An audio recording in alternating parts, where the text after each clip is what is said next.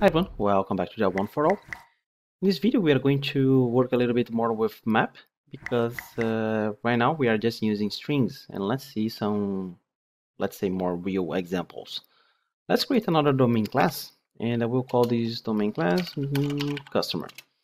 So customer will have two attributes. First, let's create long ID, and the second attribute will be name. Oops, for a moment, so many times creating main methods. String name. Okay, now I will create a constructor. Now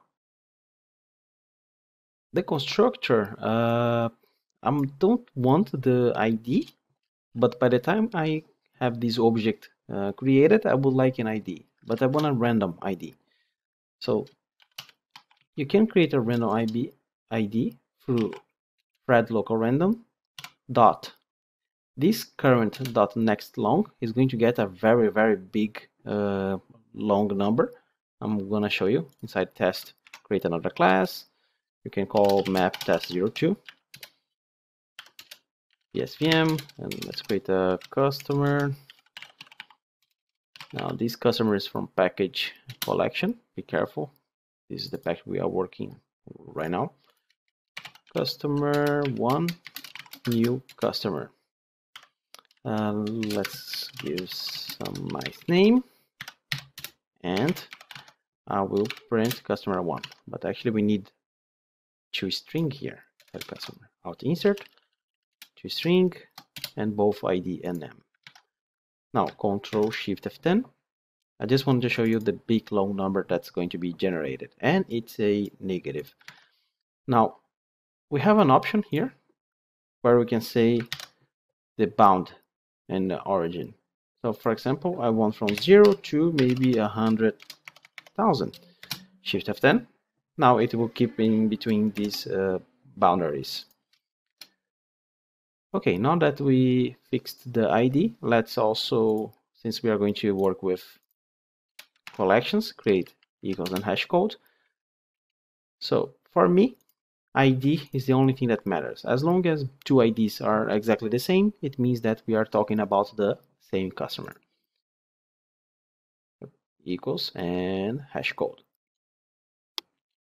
And one getter, or well, we can have both getters, and with this we have what we call immutable object. So it means at the moment after we create this object, it's impossible to change it. Why? Because everything is private and we also don't have any setters.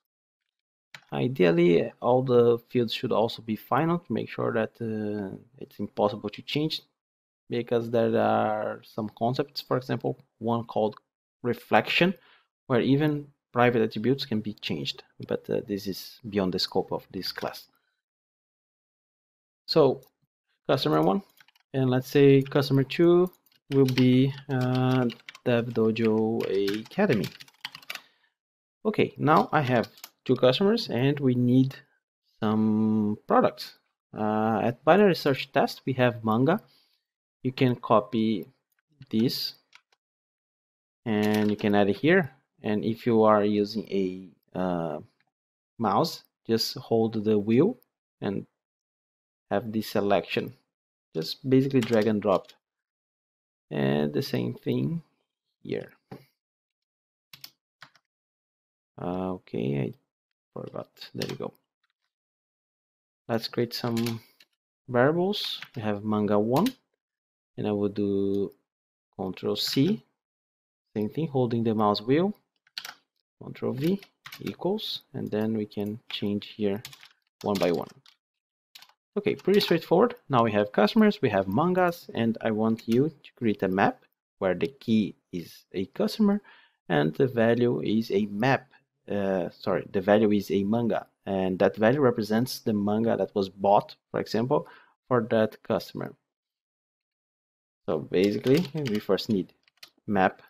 Now the key is the customer, because the customer is going to buy a manga. So basically, customer from package, and be careful, the package should be the same as the one that you are using here.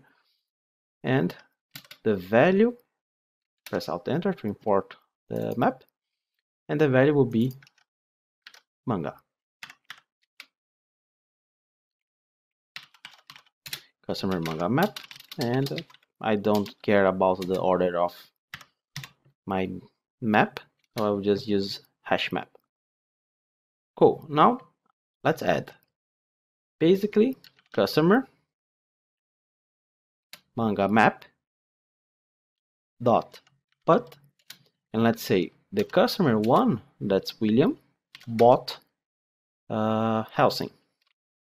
Helsing is manga 2. And Control D, the customer 2, that's DevDojo, bought Dragon Ball Z manga 5. Now, how can we display this data back? That's kind of a report. You know that we have to create a for. Since we are going to use key and value, it's a good idea to have the entry set. Map dot entry, the type, exactly what we used to create here. Then any name you want, I'll just give entry, and you call customer manga map dot entry set. Cool. So now you can add south entry dot get key, and you can give a small separator here plus entry dot get value. Control Shift F10. So you can see we have both customers, and the manga bot is not ideal because we are just calling the toString. Let's say I just want the name.